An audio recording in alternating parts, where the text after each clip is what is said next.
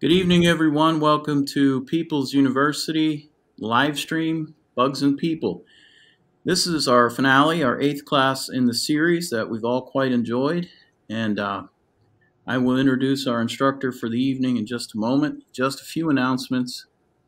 If you'd like to ask a question tonight, you will be entered into a drawing at the end to win a copy of the Kaufman Field Guide to North American Insects, which Eric was the lead author. He will provide one signed copy for one lucky patron, and we will give away 3 in total. We have 2 more to give away.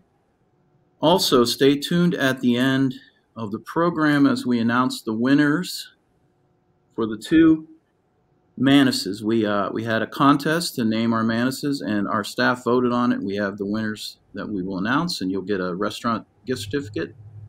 Also at the end, the winner of the Bug Your Pet contest, and of course the big contest, the winner of the cicada art, the multimedia art by Bob Villamagna of a cicada.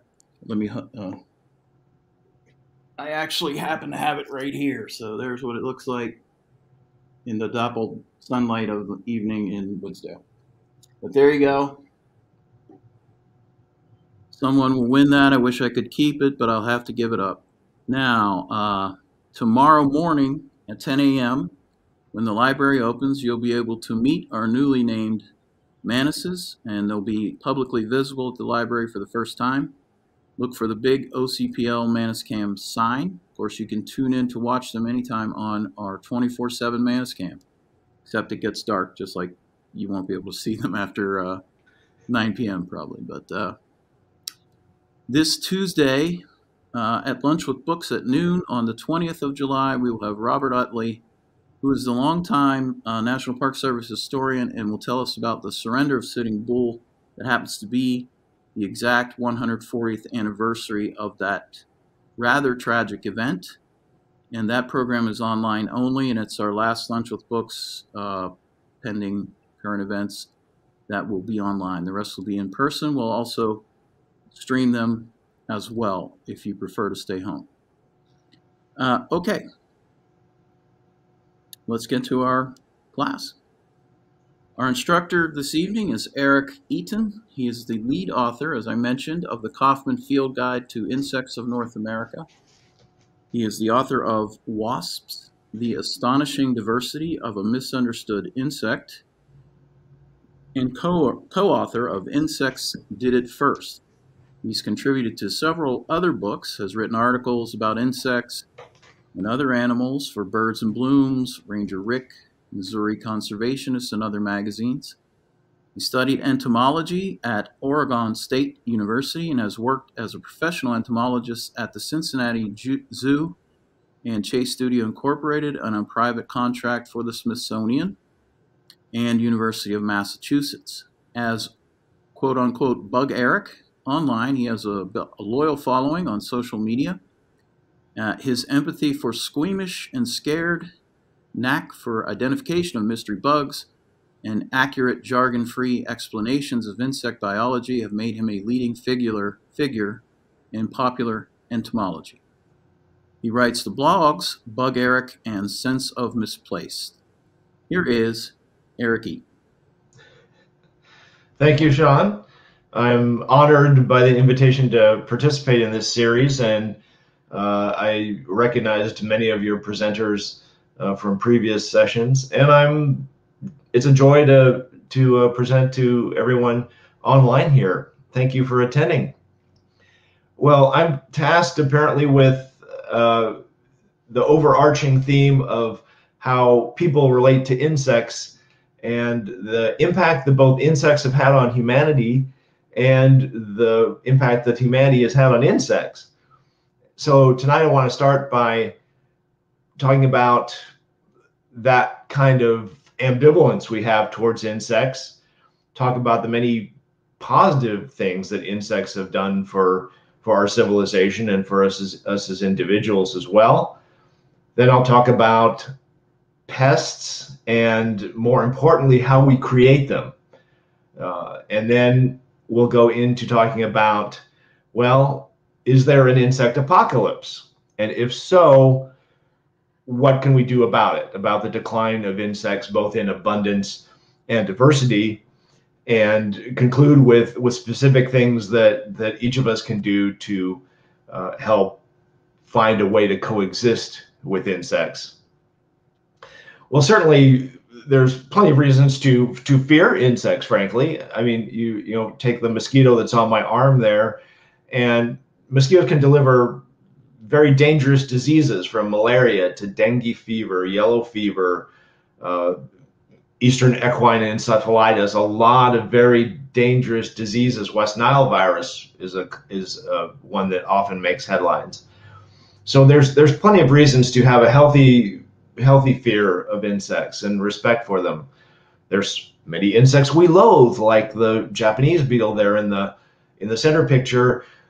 They're all over our yard now in Kansas, and I detest them as much as the next guy. They don't belong here. That's another story we'll address later. But then there's many insects that people find fascinating and beautiful, and their behaviors are very interesting, like the polyphemus moth that is perched there on my friend's hand during a time when we did some blacklighting in Arizona. Well, and let's talk about moths and butterflies, for example. A lot of our impressions of insects are part of our growing up, what our parents taught us, what our siblings taught us, their attitudes towards things, what the media tells us we should believe in. Butterflies, like the black swallowtail there on the left, they're beautiful, they pollinate flowers, they can do no wrong, right? And meanwhile, their counterparts, the moths, like the celery looper, they're as caterpillars, they're infesting and eating our crops, they're in our closets eating our clothes. I mean, they can do no right. But in reality, we conveniently forget that butterflies also come from caterpillars that eat plants. And so here our black swallowtail caterpillar is munching on the dill in your garden. It feeds on things in the parsley family. And we are not aware typically of how many moths are actually better pollinators than butterflies are, like the white-lined sphinx moth hovering in front of some flowers here. So a lot of our what we've grown up thinking about insects is either incorrect, or it's, you know, blatant misinformation, or it's just the fact that the entomological community has failed you in providing factual information on a regular basis. Our ambivalence towards insects goes way, way back, even into the Bible. You know, for example, you know, Proverbs here, go to the ant, thou sluggard, consider her ways and be wise, which having no guide, overseer, or ruler, provideth her meat in the summer and gathereth her food in the harvest. And that is exactly what harvester ants do. These are common insects across the arid portions of the United States and North America in general, actually. And they do just that. They gather grass seed and store it in their underground nests. And that gets them through periods of drought over the winter, obviously, when conditions are not favorable. So there's something to be gleaned from that. There's some truth in the Proverbs, but then on the other hand, at least 3 or 4 biblical plagues were insects. So you had locusts, of course, being the one that everyone thinks of first. Lice, biting flies like the mosquito and the stable fly in the upper right-hand photo. And then there's pestilence of livestock, which could also be related to insects like this horsefly here. So God both gives us words of wisdom and then punishes us with insects as well. Even before that, we had in ancient Egypt, we had worship of scarabs, and many of these were described as cults. I don't know if I would go that far, but they certainly deified scarab beetles. Their sun god Kepher took the form of a scarab, it was said, and rolled the sun up in the morning and then down again at night like a big dung ball. And in reverence for scarabs, they created many beautiful items of jewelry, as we see here from the Metropolitan Museum of Art. So our reverence for insects goes back hopefully farther than our fear of them. Well, what kinds of things do insects do for us today, and historically, how have they benefited our civilization and our livelihoods? We get many products from insects. The honeybee is a good example, and it is not native to the New World. It's only found in Africa, Asia, and Europe. And it was brought to North America in 1622 to Jamestown. And why did the settlers do that? Well, the crops they were bringing over, they had no idea whether any of the insects here in North America would pollinate them. That's, perfectly reasonable assumption that you wouldn't have insects to deal with crop pollination in some new area you are colonizing. So they brought honeybee with them. Honeybees also obviously furnish honey, a food item, but also beeswax. And beeswax was maybe even more valuable than honey because it was used for candle making and for sealing documents, things of that nature. So 3 products there of honeybees, well, one being the service of pollination, honey, and then beeswax. Another product we derive to this day from insects is silk. And it's commercially produced by one species of insect, the silk moth, Bombyx moriae. And the caterpillar stage, it can no longer exist in the wild. It's become so domesticated that it is not able to exist in the wilds of Asia where it is native to.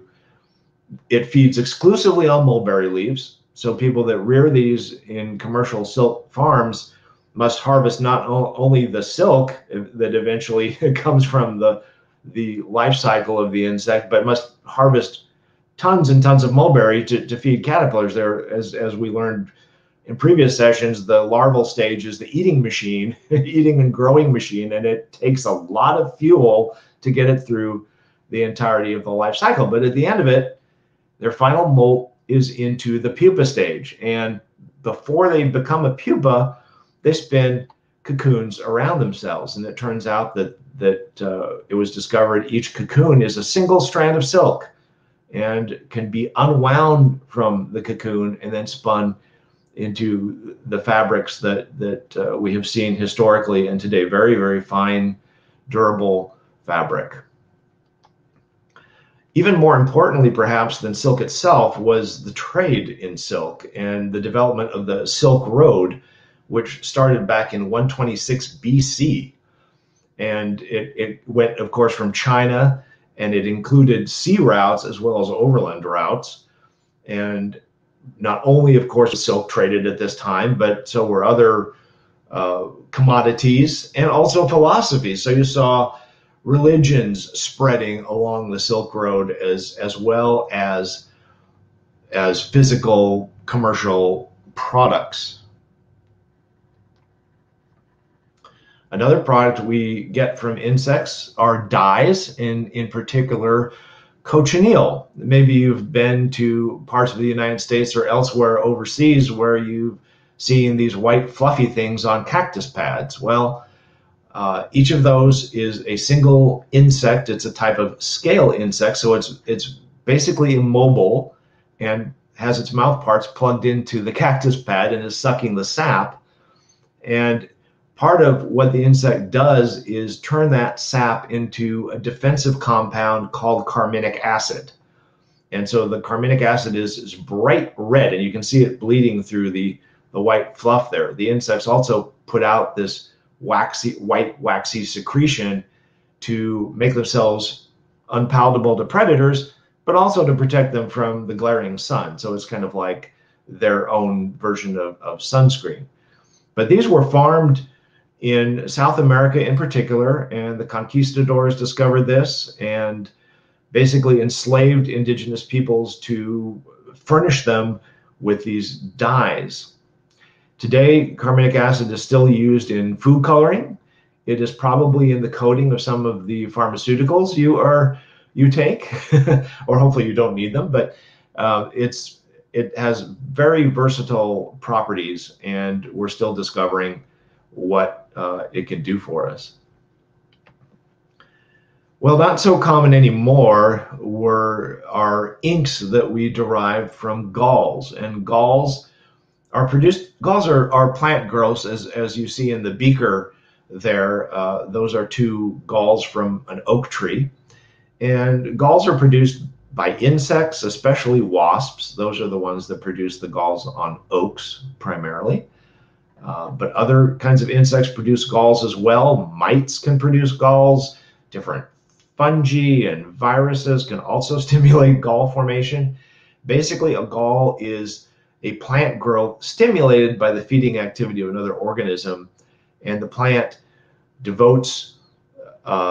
is basically programmed to create this capsule around the insect by its feeding activities. And then it serves as both a home and a food source for the insect developing within. Well, in the case of oak galls, it also concentrates the tannins in a very compact capsule there. And so ground up galls combined with other kinds of chemicals were used long ago to produce inks. Here's what galls look like while they're growing.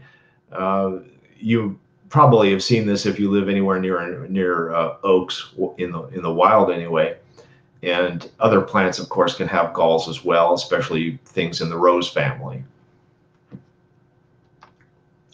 They can take many other forms. They can be on the leaf, they can be on the stems. These are from Arizona.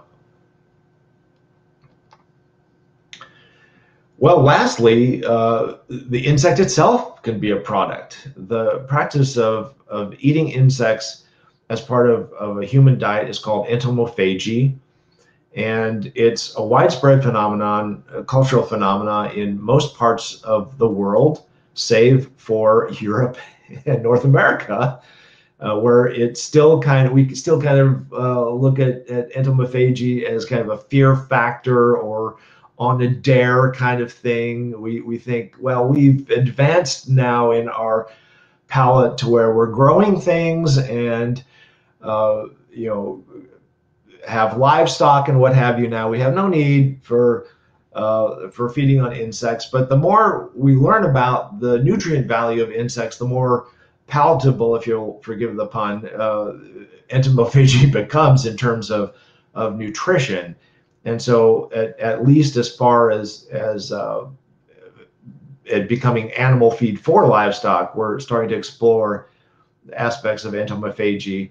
It would certainly be a less intensive process to cultivate insects as food than it would be other forms of livestock naturally.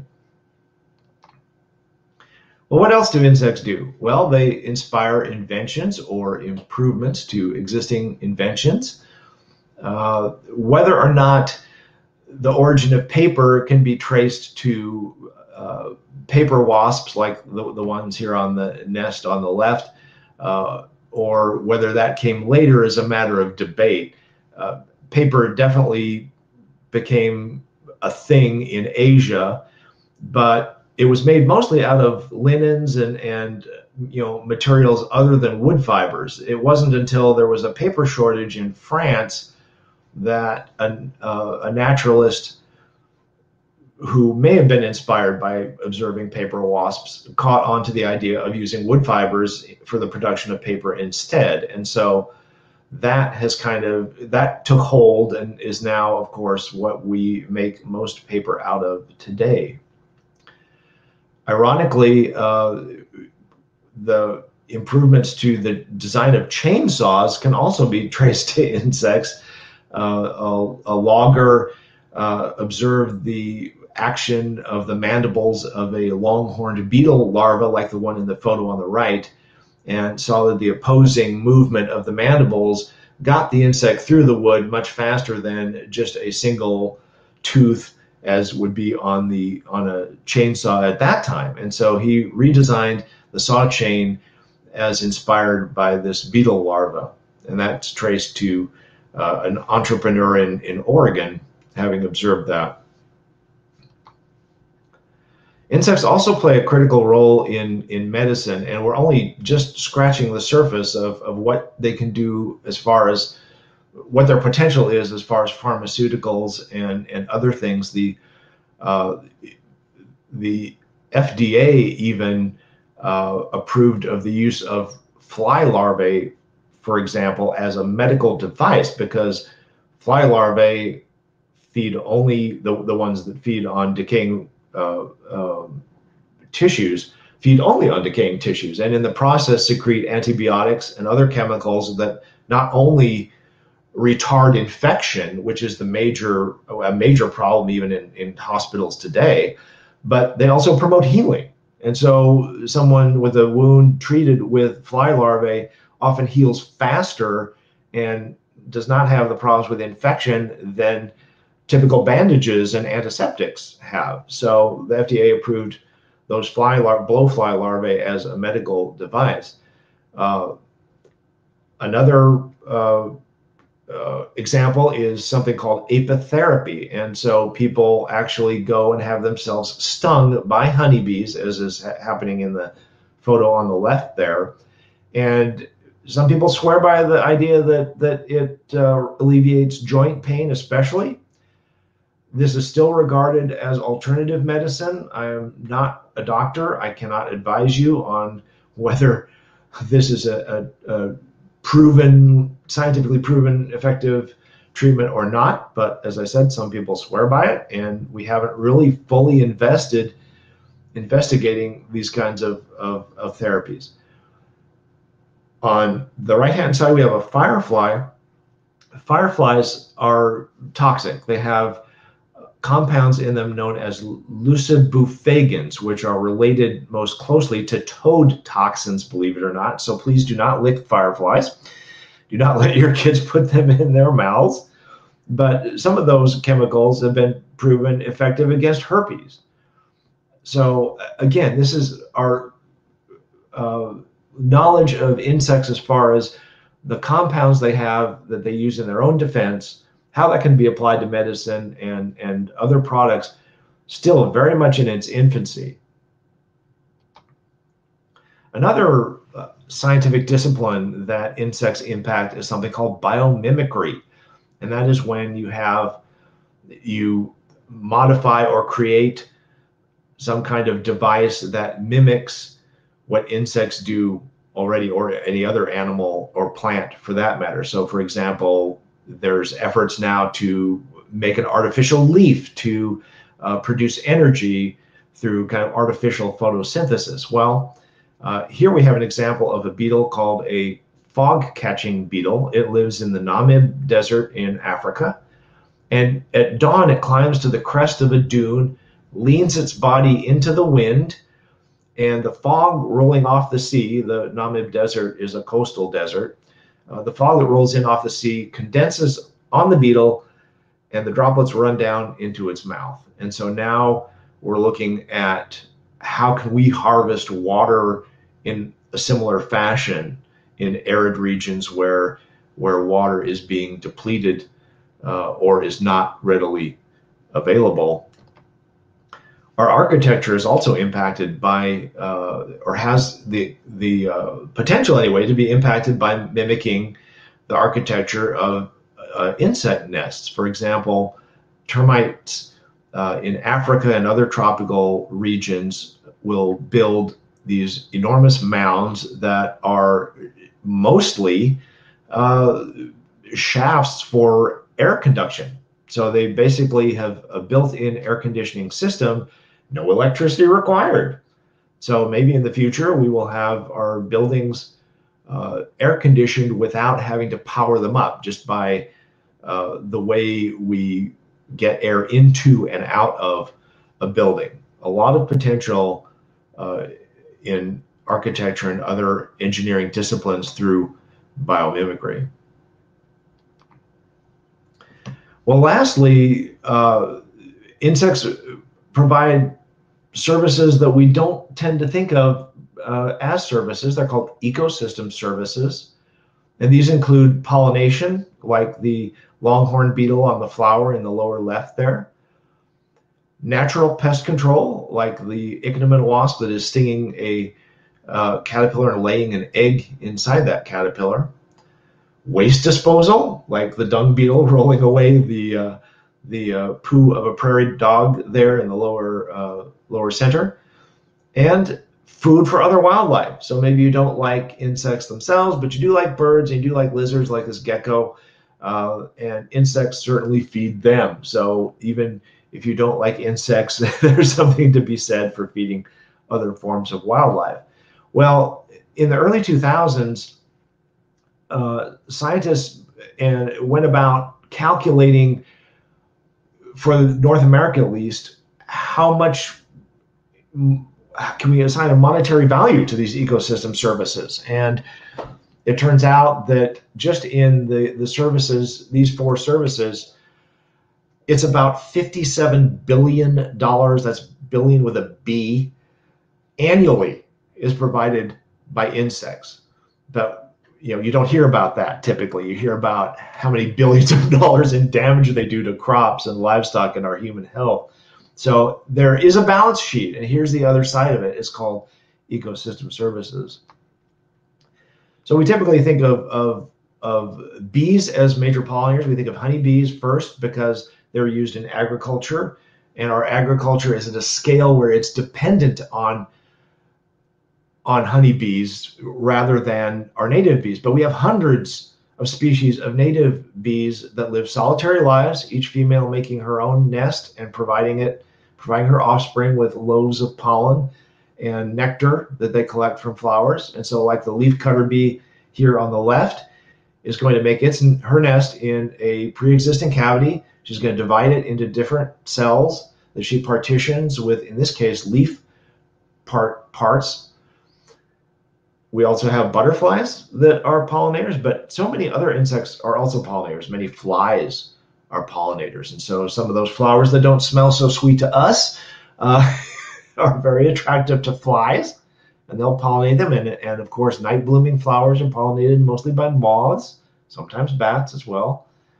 So pollination is a huge service. We found, for example, that blueberries are best pollinated not by honeybees, but by native mason bees that nest in a similar fashion to the leafcutter bees there. And some plants have only one pollinator that they're dependent upon. And the yucca moth is the classic example of this. The female moth harvests pollen from one yucca flower, transports it to the next flower, pounds it into the pistil manually. So she's stuffing pollen into the flower to make absolutely sure it's fertilized.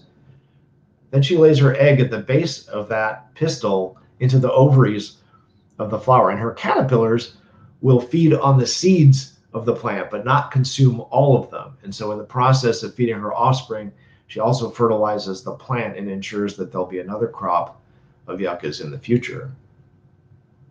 But there's many other partnerships like this that are called oligolectic pollinators, where the pollinator pollinates only one plant and the plant is likewise dependent solely on that one insect. Well, we also have insects doing natural pest control. In this case, we have aphids under assault by all kinds of predators.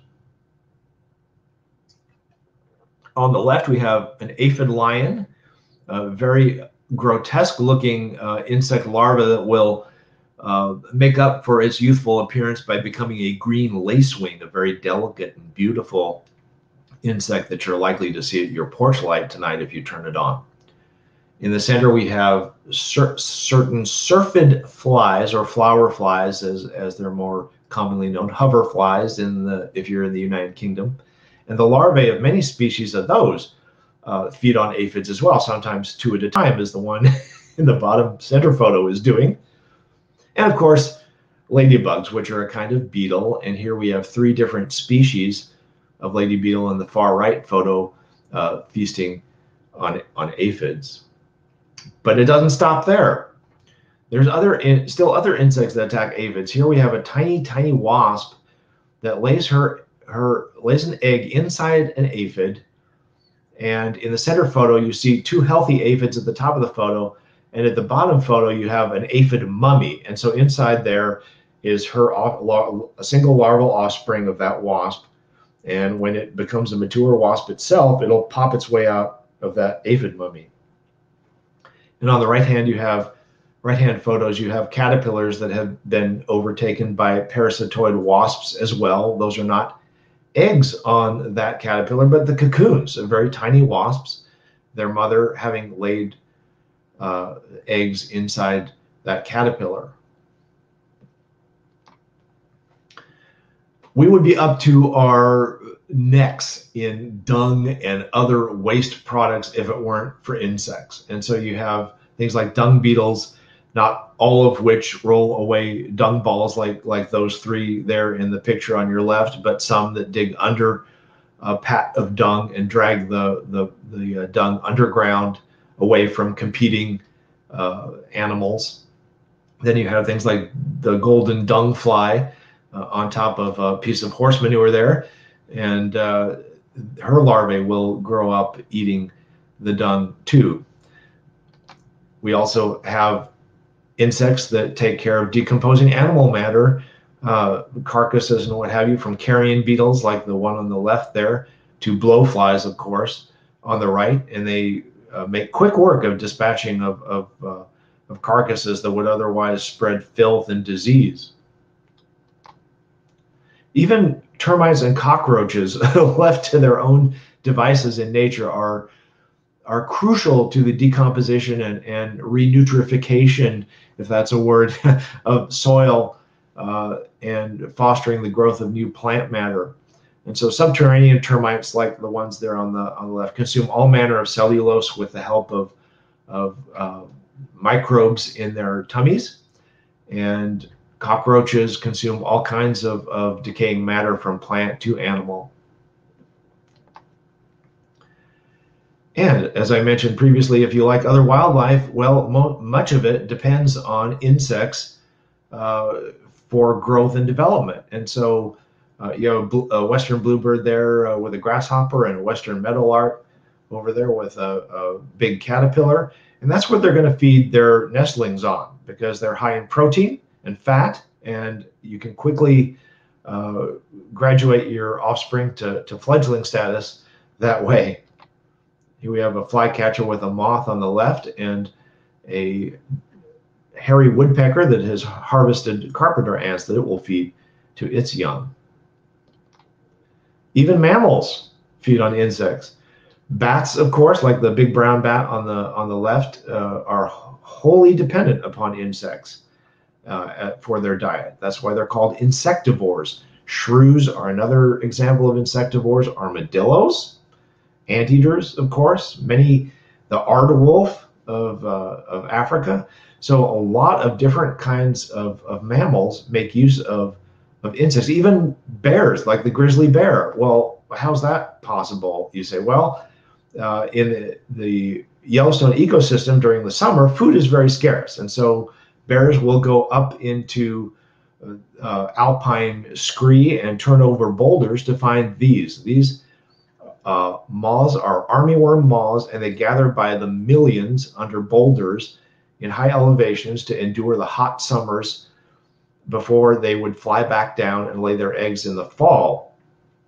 And so the bears have learned that this is a great source of again, fat and protein, and they will turn over boulders and lick the moths off and get themselves through the hot, food scarce summer.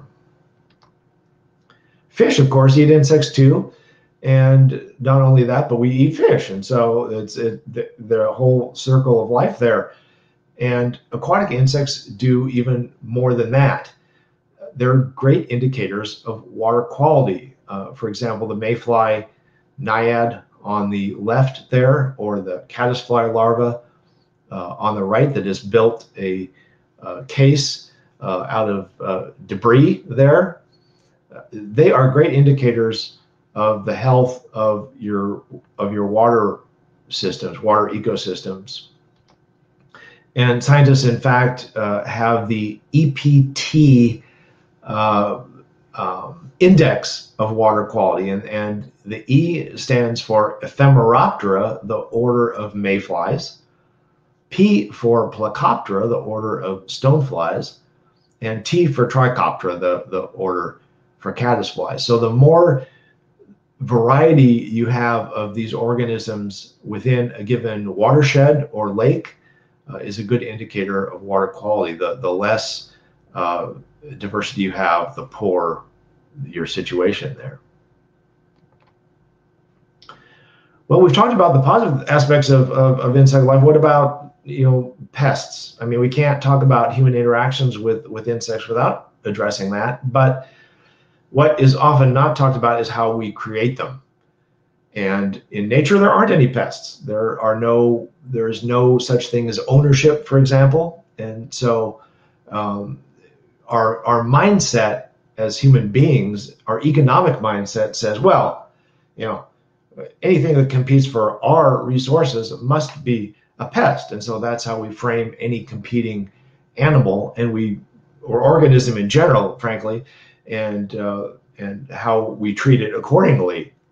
So basically, our first way of creating pests is to cultivate a mindset that this thing is a pest.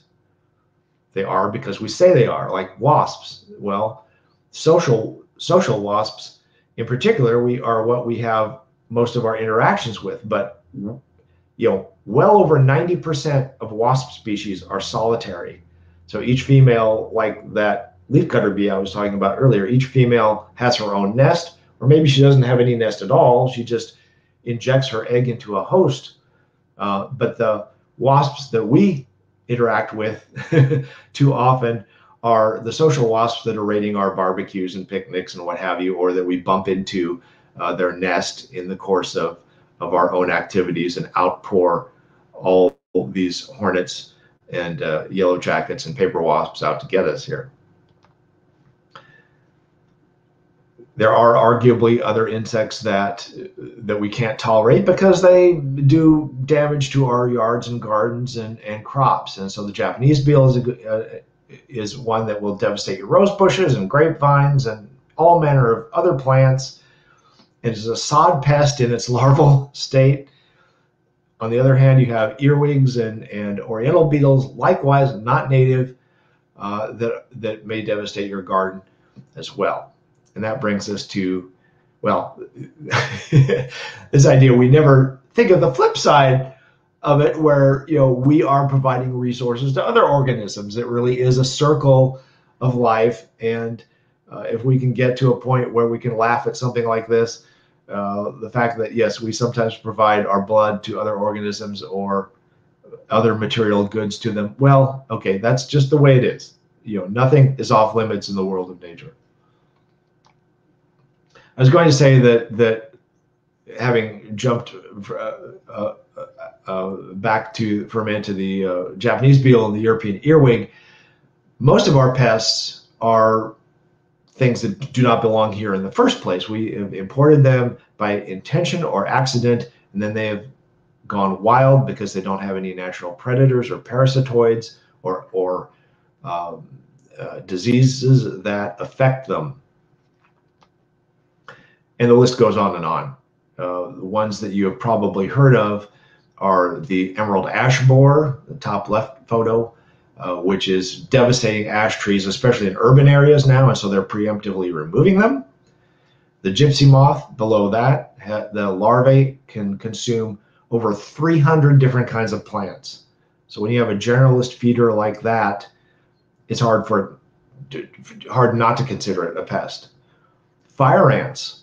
The insects themselves sting, but their mounds can damage farm equipment. So they're a pest in a couple of different ways there. More recently, we have the spotted lanternfly in the upper right-hand corner. The adult is on top of the branch. The baby or nymph is on the side of the branch there. They look radically different depending on the life stage you're looking at, becoming a very widespread pest in the Northeast that attacks a number of different crops sucks the sap out of trees and shrubs. And then in the bottom right, you have the so-called murder hornet or Asian giant hornet, which has been detected on numerous occasions now in the Pacific Northwest of Washington State and British Columbia, Canada. Well, another aspect of pests is that the scale of our agriculture is so great. It feeds pests and starves biodiversity. When you have a field acre upon acre upon acre of potatoes, for example, you're going to have Colorado potato beetle and other insects that are specialists on feeding on just potato. And you're going to have no reservoir in sight for natural enemies of these insects. Likewise, if you plant a whole, fields, acres and acres of corn, you're going to have things like the western corn rootworm, the larva of this beetle feeding on the roots, and then corn earworm, the caterpillar stage of the moth feeding on the ears, developing ears of corn. And again, that scale of agriculture has created an addiction to chemical pesticides, which in turn create new pests and kill beneficial organisms that would help in pest control if we let them. But when you have acre upon acre of a given crop, this is basically your only recourse. In Europe, they're starting to return to kind of a smaller scale and looking again at hedgerows between crops that can serve as reservoirs for everything from birds to foxes to, of course, all the parasitoid insects, the pollinators and things that will benefit your crop as well as you benefiting them by providing them for housing. But at this point, our primary response to pests is chemical insecticides. Well, what happens when you do that? Well, we tried spraying the boll weevil, a cotton pest, into oblivion in the South. And when we did that, we succeeded in suppressing the boll weevil, only to have the tobacco budworm become a cotton pest. And this kind of scenario has been repeated many times throughout history, with mosquitoes even, where we sprayed in one habitat thinking we were getting rid of a disease-carrying mosquito, only to have another one take its place. So this is kind of what we call a pesticide treadmill, where we can't ever seem to get ahead of a given pest because it either becomes resistant to insecticides, or we've succeeded in suppressing that only to have another pest come into to take its place. And of course, what we do in agriculture trickles down to what we do in our residential communities, our suburbs, even our urban areas, where we treat with pesticides because we have acres and acres of lawns, or we have arboretums and landscaping that often incorporates exotic trees that don't do well in the climate we've planted them, and they're more susceptible, therefore, to pests, which we then treat with insecticides. And then we're also prone to media influence about how we treat insects.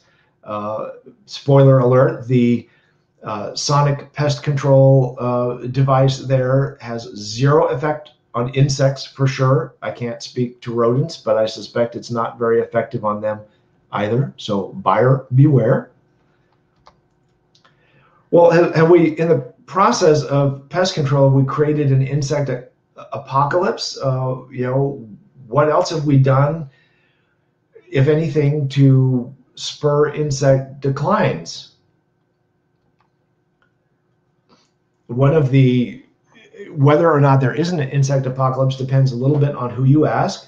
Sometimes scientists will say, well, your anecdotal evidence, like how many insects are on your radiator grill or how many spiders are on your windshield, is not a good indication of insect abundance or diversity. We need scientific data collecting to have an accurate assessment. And this is true.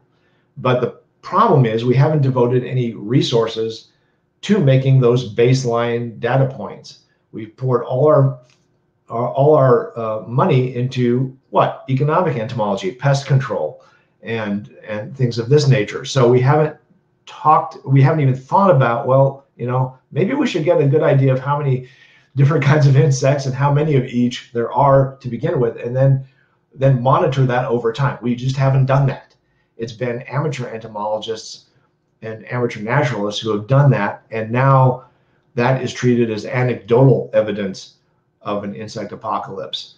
But what we do know is that there are things that could contribute to a decline of insects, and they're on a pretty massive scale, all of them. One is habitat destruction.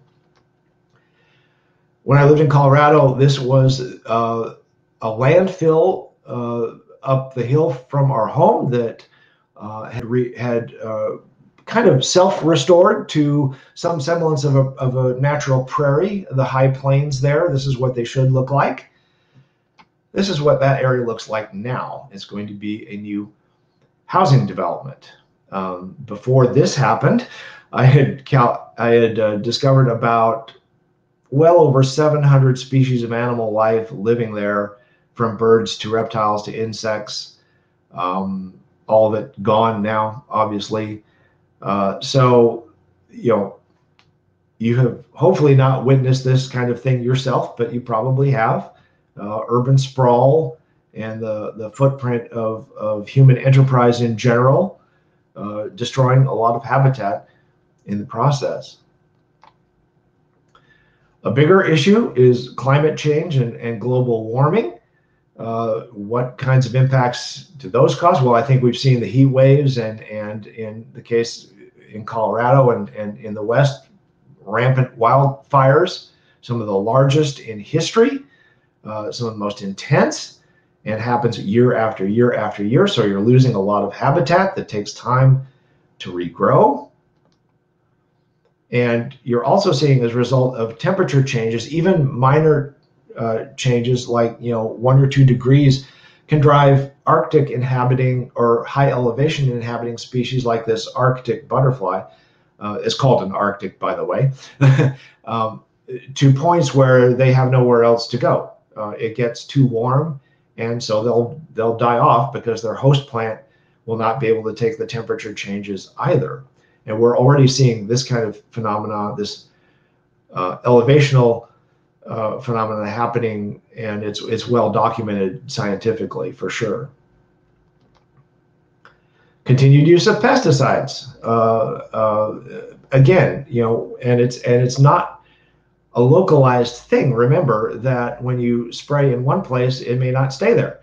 It may drift on the wind if it's an aerial application, especially. It'll certainly leach into groundwater or run off with the rains into water courses. It can be drawn back out from wells, so you have the potential of poisoning human populations as well as wildlife in natural habitats. So using pesticides has a lot of what you would call collateral damage, or have the potential for a lot of collateral damage. One thing that doesn't get a lot of attention is light pollution. And this has an impact in a number of ways. It can be as seemingly the least impactful being the glow of a distant city. It still represents an incremental increase in light to direct illumination of sidewalks or businesses. And this impacts not only nocturnal insects like fireflies, which obviously can't compete with the glow of our artificial lights. It attracts moths, which then can't find mates because they've been drawn away from that mission of finding a mate. But it also affects day active insects, which extends their period of activity and thereby diminishes their lifespan because they're not getting the periods of rest that they normally would get. But there are things that we can do to curb these impacts that we have and help restore insect diversity and abundance.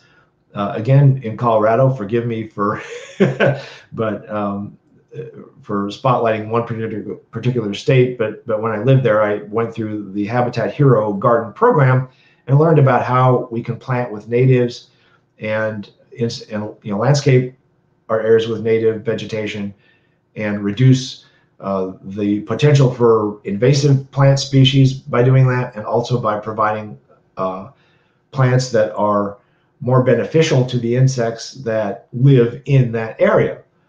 So, for example, a lot of the plants that we landscape with now are native to some other country or some other continent in most cases. Well, how long does it take a native or a non-native rather to become native? Well, the answer in most cases is never. Some of these plants in this graphic here have been in North America for 100, 200, or 300 years, and very few species, if any, of insects have adapted to feed on them. So you have these completely, vacuous plants, basically, in terms of their contribution to our native fauna. They just don't make one. They're aesthetically pleasing, maybe, if your beauty is your primary concern, but they have no utilitarian value to anything else but us in that case. So what do we do instead? Well, we're learning that not only should we be planting native vegetation, but certain kinds of plants that are called keystone host plants. And in the case for the majority of North America, Eastern North America in particular, oak is the plant or the tree really that gets the most attention from insects, especially caterpillars that turn into moths and butterflies, and that in turn feed the birds and other wildlife, as we talked about in ecosystem services. So it all starts with what you plant, and then the kinds of insects that feed on that, and then the other kinds of wildlife that feed on those insects.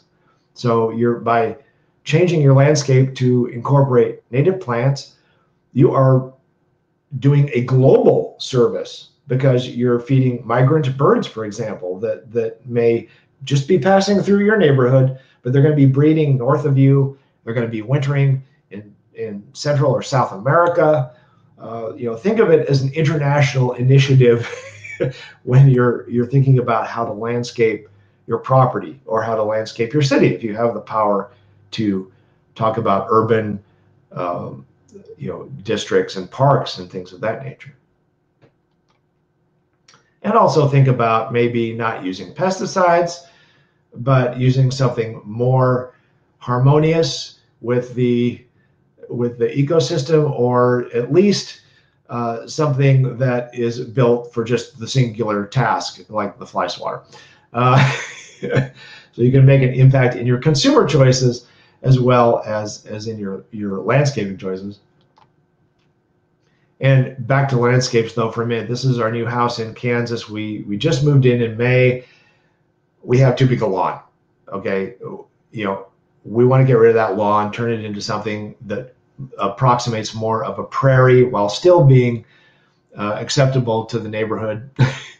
We're investigating how to do that now, but fortunately, there's a lot of online help, and the Native Plant Society in your state can help you also choose plants that are appropriate for your area and convert lawnscapes, as I like to call them, into landscapes that are more more complementary to your native habitats. You can also provide housing for insects. You can buy insect hotels, or what they call bee condos or bee blocks. You can buy them or make them yourself, is even better. Just drill holes of varying diameters into blocks of wood or logs and hang them up, usually in a south-facing direction or an east-facing direction. The different diameters will attract different kinds of insects. Do they work? Yes, definitely. We hung a bee block up in our very tiny Colorado townhouse yard and got leafcutter bees there on the left that were pollinating the flowers and making their nests in there. And then we've got mason wasps like this one on the right that were paralyzing caterpillars and stuffing them in these slots for their own larval offspring to feed on. So yes, they do work. Do make sure you do it correctly. And again, there are a lot of online resources to do that. I'll talk about one of them in a minute. Become a bug watcher. We got plenty of bird watchers, birders as they like to be called now, and rightly so. We need more bug watchers. It's not too difficult. Maybe you'll want to have a field guide, part of the product placement there, to help you identify what you're looking at. Close focusing binoculars that will focus somewhere between 7 and 10 feet will help you get good looks at butterflies and dragonflies and other things that don't sit still very long. Maybe a telescope if you want to watch a hornet nest. I'm kidding. A camera to help you record what you see, or even your phone these days can probably take better pictures than the camera I have, or a magnifier glass to look at things that are really tiny. And then you can participate in social events. Coincidentally, National Moth Week is this coming week. And typically that takes the form of public or private events where you hang out a sheet and put a black light in front of it and a white light. And the white light attracts things that are reflected. The white light reflects off the sheet, broadcasts the moths in the neighborhood, and then the black light holds them there, and you can see all the diverse kinds of moths and other insects that live in your area. And I realized I just talked about light pollution, but this is a one-week event, and it's a great way to familiarize yourself with the fauna that should be in your area. And another thing that people do is they paint a bait onto tree trunks, and typically that's fermented beer, molasses, maybe overripe banana mashed up there. They paint it age it for a day or two, paint it on the trunk of a tree, and insects that don't come to the light will come to these baits. It's called sugaring. We recommend you do not do that in areas where there are bears. And when you are watching insects, you can record your observations on a number of different websites. iNaturalist is the one I use most frequently now. You don't have to know what the thing is. You can just put it up there. It's an insect. I know that much. And someone will come along and say, okay, it's this thing. Sometimes that takes a while, but someone will answer you eventually. Bugguide.net, lower left there, is another resource that's probably the most comprehensive online guide to insects anywhere. It's tuned to Canada and the United States, but there are probably other resources elsewhere, I would hope, that can help you identify insects in other parts of the world. Project NOAA is very much like iNaturalist. It might be a little more kid-friendly. Even if you don't contribute, it's fun to browse these websites and look at what other people are seeing, and you can look up your own location basically in there and see what people are seeing nearby. And lastly, we have the Xerces Society for Invertebrate Conservation. It was founded in the 1970s, named after at that time, the only known butterfly that had been rendered extinct by humans, the Xerces blue in the Bay Area of California. But they do all kinds of work, scientific-based research and outreach to help in insect conservation. And this includes pollinators other than butterflies, includes aquatic insects, forest insects in particular. They're based in Portland, Oregon. But I recommend checking out their website, xerces.org. They have ways you can set up bee blocks and plant and landscape for pollinators. So it's a good resource, as well as the fact that they're doing work not only in the United States, by the way, but overseas as well. And with that, I want to say, remember, give blood. It saves lives. But I also want to thank Sean for inviting me to present. I want to thank my mentors, past, present, and future. I don't come by all the knowledge I have through self-study. I know a lot of people who know a lot more than I do. My wife, Heidi, for putting up with me and being my tech guru. The Creative Commons image providers for many of the images that you saw here that I could not possibly have gotten on my own. And lastly, thanks to all of you for watching. I hope you will take what you've learned through these sessions and go out and have fun and hopefully learn more just in the processes of exploring yourselves. Thank you.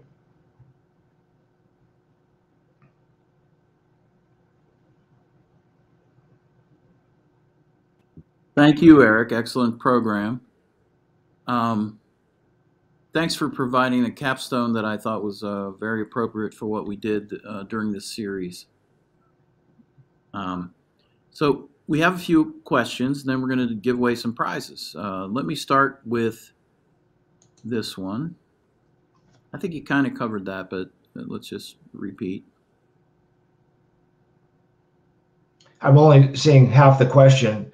Entomologist most useful is all I'm seeing. Okay, let me read it to you. Birders have binoculars. What is an entomologist's most useful tool? Ah, outstanding question. Powers of observation, I think, probably. It's funny because I will go out with birders and they will see an eagle on the horizon and I'm like, I don't see anything. So it takes time to develop a search image for anything that you're out looking for. But so maybe your best asset is a mentor or someone you can go into the field with, a good, well-rounded naturalist. I often will go out with people who know about plants or reptiles or something, and that's often only the only way I learn to find them is by going out with others who know more. That's a good answer. I know you were looking for my approval, by the way. Here's another one. Regarding, I'm going to put it up. Regarding bug repellent sprays, are they harmful? Obviously harmful to bugs, possibly, but what about humans? Well, I would, as far as repellents, I would consult a physician and see what they say. I mean, you know, your body chemistry may be different from the next person, so that's a really important consideration. But as far as impacting insects, repellents do just that. They repel. They don't exterminate. They're not a pesticide. They're designed to interfere with the senses of insects that would otherwise bite us or land on us or land on a particular plant or whatever, because insects perceive the world in a very chemotactile fashion. That's taste and touch, and so anything you put out there that interferes with either touch or taste is going to repel them. Okay. I will say, and I won't mention the brand, but I was at a music festival last weekend, used a popular brand of insect repellent, and still got 4 very prominent mosquito bites. So I don't know. Is it possible? And I had this question: is it possible that insects evolve to not be repelled? Does that even make sense? Yeah. Well, we certainly know that insects can become resistant to pesticides, Right.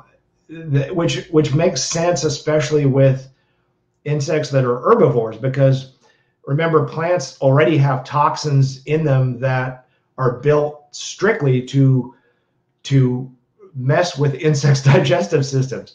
So you throw another chemical at an insect that eats plants, and it's like, okay, well, I can find a way around this. I found a way around the plant's natural defenses. When it comes to other organisms other than plants, it's a little more complicated than that, probably. Okay, fair enough. Here's another one. Other than silkworms, are there any instances of insects that are now domesticated to the point where they cannot survive in the wild?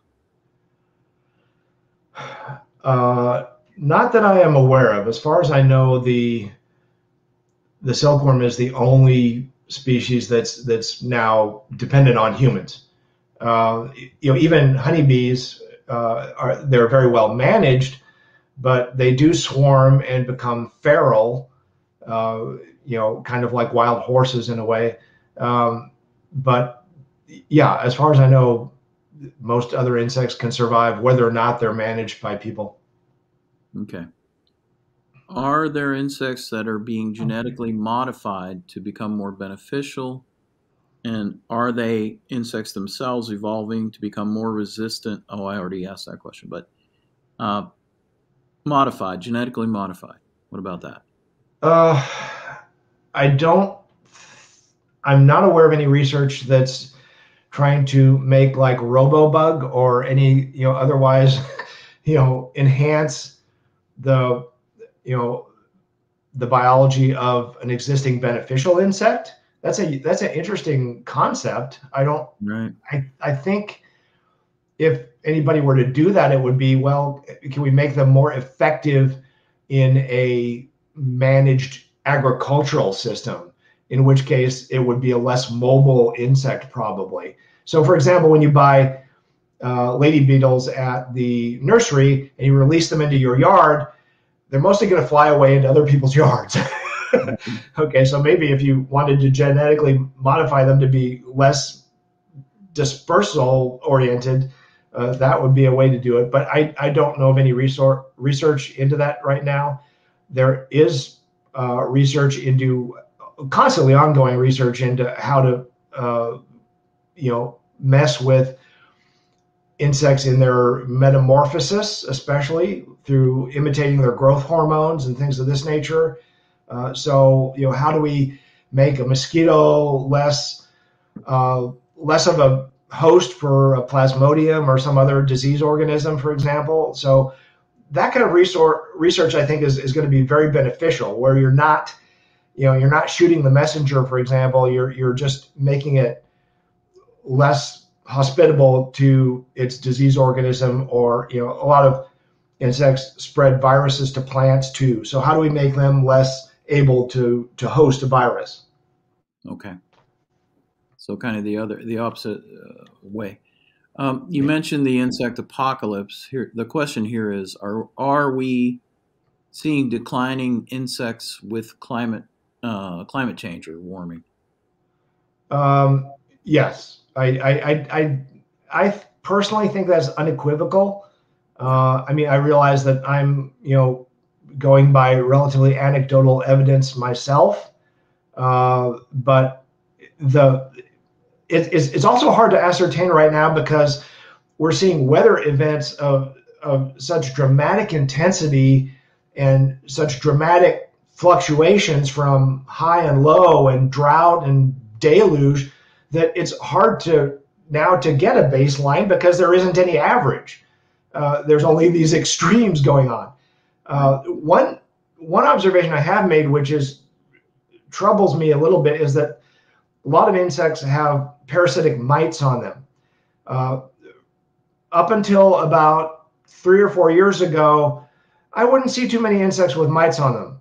Now I see 2 or 3 mites on about every other insect. So mite loads on insects are going up, and I don't think that's a healthy trend.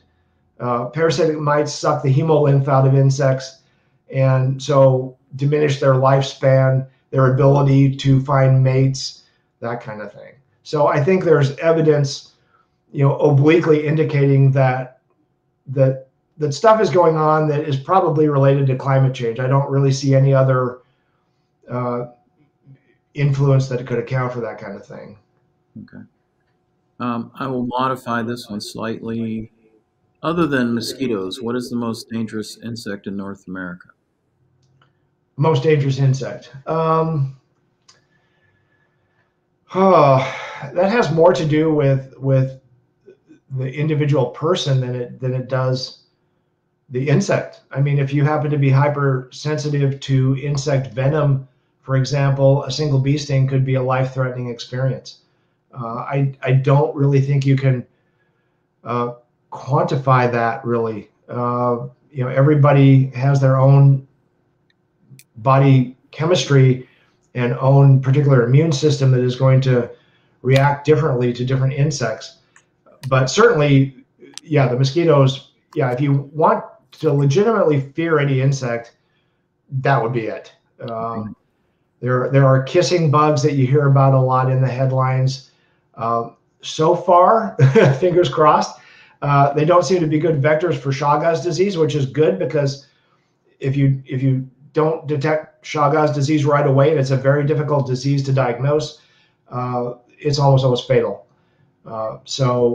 Again, the kissing bug is a type of blood-feeding assassin bug found principally in the southern United States, as far north as southern Ohio.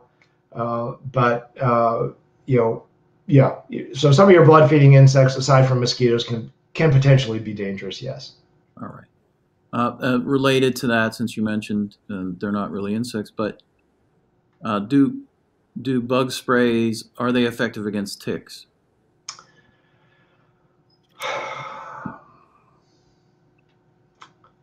You've stumped the expert. Yeah, I don't know. I mean, I kind of like to steer clear from that, to be honest with you. I don't typically wear repellents. Sometimes I pay the price for that.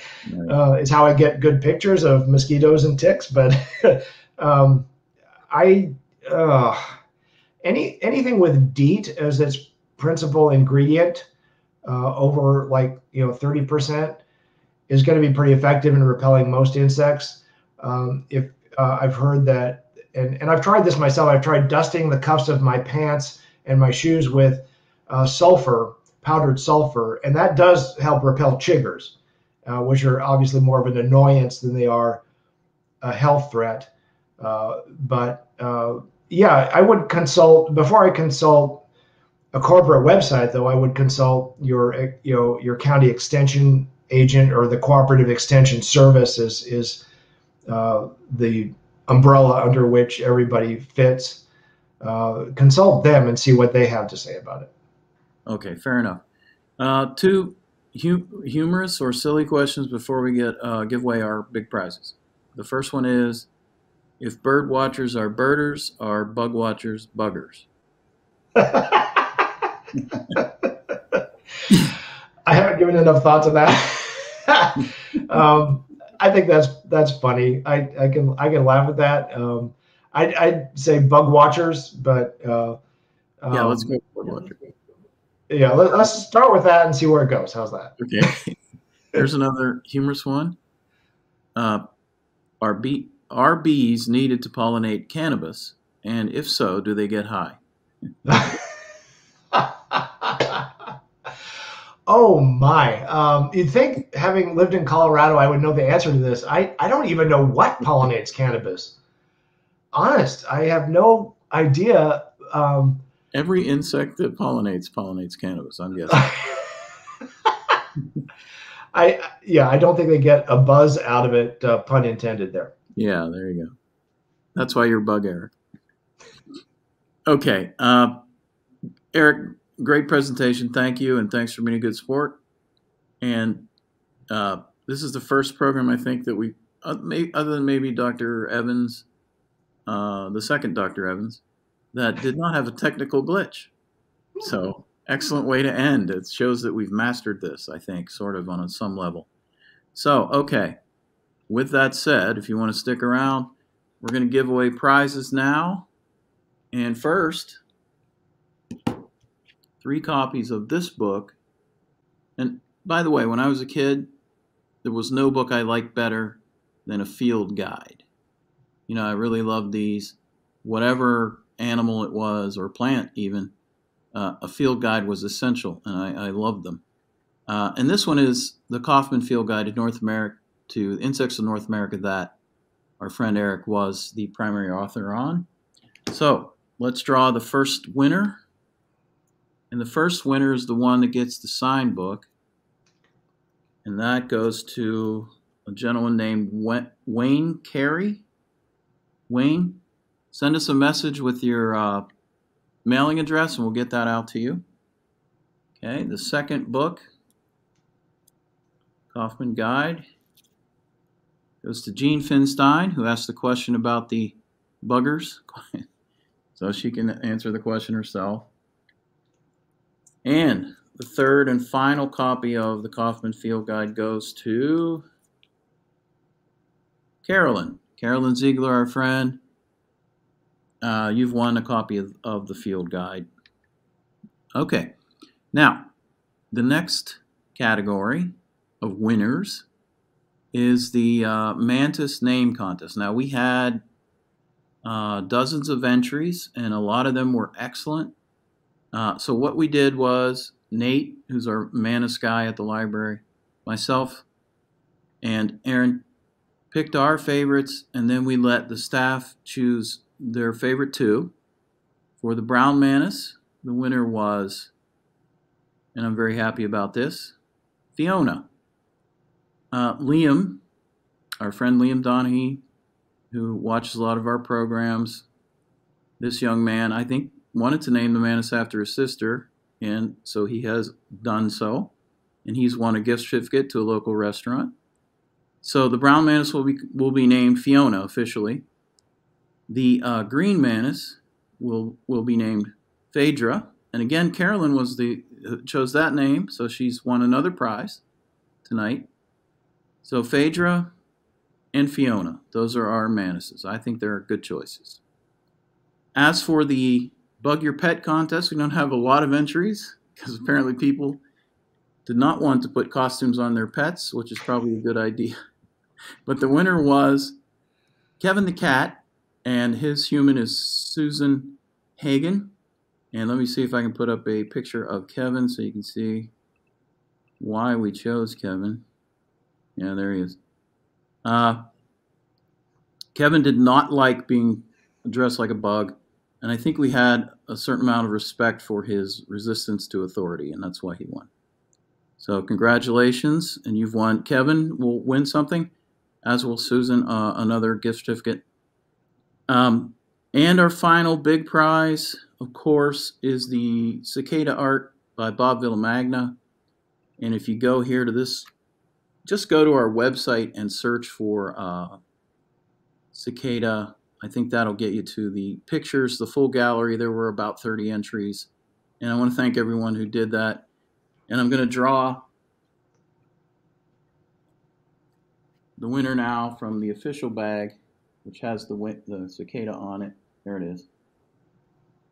I've been shaking this up all night, so it's well mixed, and I've just chosen the winner.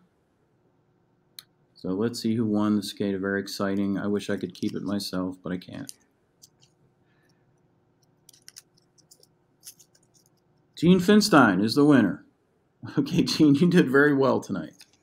You win the Bob Villamagna artwork. And Eric, thank you again for being good sport and for being the instructor for our final class. And My pleasure. Yep.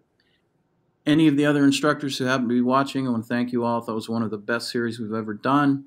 Congratulations to all the winners. Thank you all for attending. And we'll see you Tuesday for Robert Utley, The Surrender of Sitting Bull. Goodbye, everyone.